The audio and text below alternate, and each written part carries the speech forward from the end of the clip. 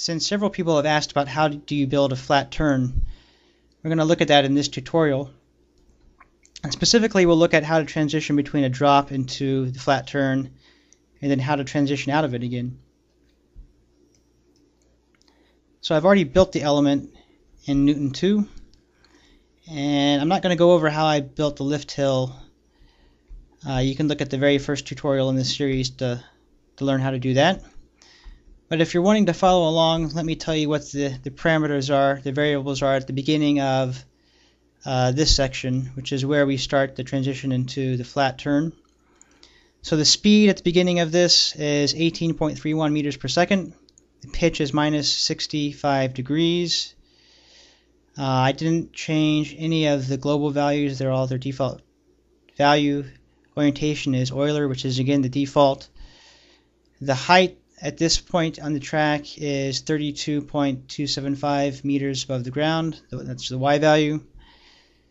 So you can put those values, you can set those as the initial conditions, values here, or parameters here, and that will get you to this point of the track, and you can follow along from this point forward.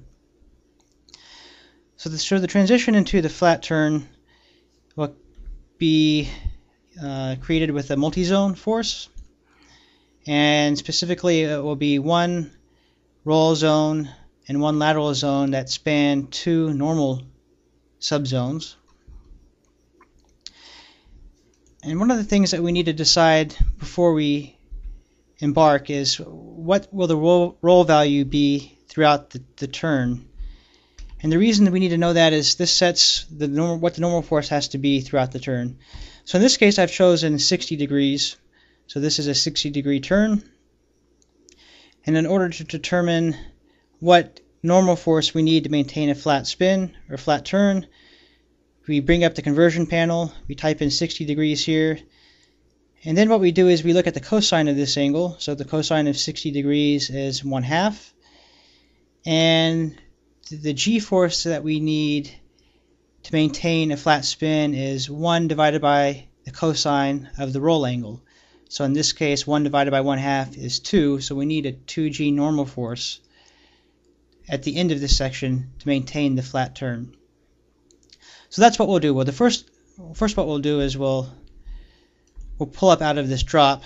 So the first normal subzone, I've increased the normal force by 3 Gs. So at the end of this subsection or subzone, the normal force is 3.421 Gs. And then for the second half approximately of this section, again we need to end up at the end of this section at a normal force of 2 Gs. So I subtracted 1.421 Gs to achieve that. And then the roll transition is 60 degrees. So again, at the end of this section we have a roll of 60 degrees and a normal force of 2 Gs. Now another thing that we have to keep in mind is at the end of this section the pitch angle has to be 0 degrees. And again, that if it's not 0 degrees, then the turn won't be flat. It'll either go up or down depending on if the pitch is positive or negative. So that's the other part of the equation that we need to make sure is exactly right. And that's achieved by adjusting the times of these two normal subsections. So you can adjust the time back and forth, and you can dynamically look at the pitch to see if it's too high or too low, and adjust these two subsections as necessary. So in this particular case, I've determined this beforehand just by trial and error. The first zone, normal subzone, has a length of, or a temporal length of 1.36 seconds, and the second one has a length of 1.57 seconds. It's actually 1.566 seconds. And by the way, a little trick that you may not know about, in order to adjust really any sort of value more finely than what you can normally achieve, if you hold down the shift key while you press the up and down arrow, it adjusts the value in smaller increments. And this allows you to fine-tune, in this particular case, the pitch. So we can see as we move up or down, the pitch changes accordingly. So 1.566 seconds achieves a 0 pitch. Then the next section, I switched back to a single zone force, and there's no transition here. It's just 0 transitions for roll, normal, and lateral. And I set the time to 6.44 seconds, so this brings us almost all the way around. So you can see there that it's essentially perfectly flat. Now to transition out of the spin is a little bit tricky. So of course the roll value is easy. We want to go from 60 to 0. So the roll transition is minus 60 degrees. The normal force is a little bit more tricky.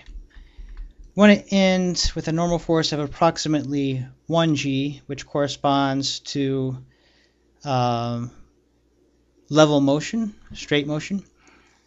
And again, we want the pitch to be 0 degrees at the end of the section. So a 0 degree pitch and a 1 g normal force corresponds to straight and level motion.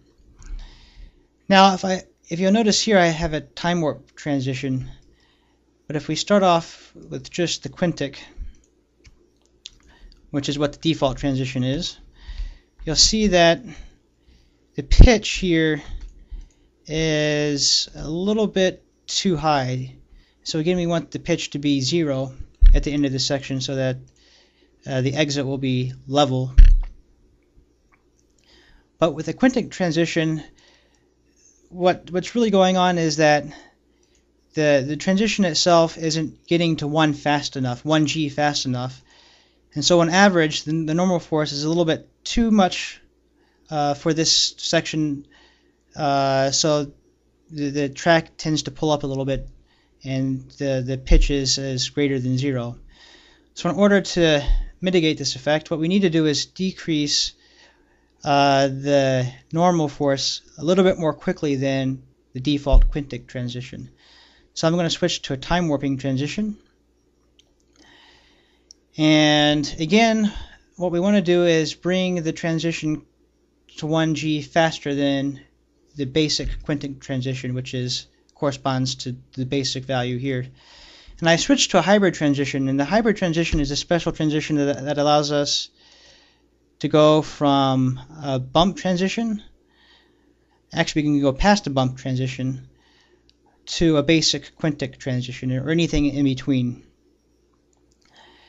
And I want to adjust it so that it's for the most part a basic transition, but again I want to bring the transition to 1 g a little bit more quickly. So here I've set the blending to minus 38.5, and again initially the center is 0, and we see that we're not quite at 0 degrees pitch here. So if we decrease this again to bring the transition to 1 g a little bit earlier, and that will give us the 0 degree pitch at the end. So that's how you create a flat turn. The main point to keep in mind is, again, the normal force has to be 1 over the cosine of the roll angle. And once you set that, then creating the flat turn itself is not too difficult.